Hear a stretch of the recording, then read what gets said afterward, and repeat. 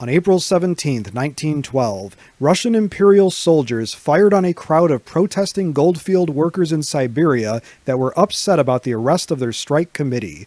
Perhaps 270 striking workers were killed and a similar number wounded.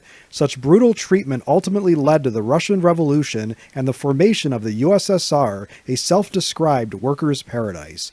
Soviet authorities, especially the secret police, killed protesting and striking workers on a grand scale, both by gunning down workers and by executing arrested workers. Massacre of labor often resulted in over 1,000 deaths per incident among the many atrocities by Soviet authorities.